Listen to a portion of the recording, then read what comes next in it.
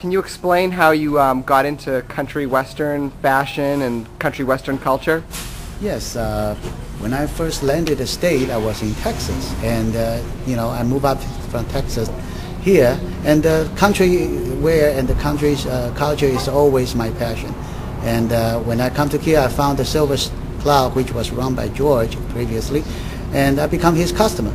And when he decided to retire, and I think that I really want to keep this store running, so that the people in this area who looking for the country style wear, wardrobe, that kind of thing, will still have a place to go.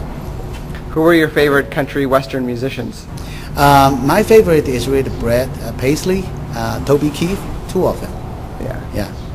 And so when you first came to Texas, because country western culture is so prevalent there, is that how you first came to know about it, or did you know about it before that? Well, actually, it's when I landed here and lived in Texas for a few years, and I think that really have a great influence to me. Great. And would you like to see country western culture be more popular here in Massachusetts?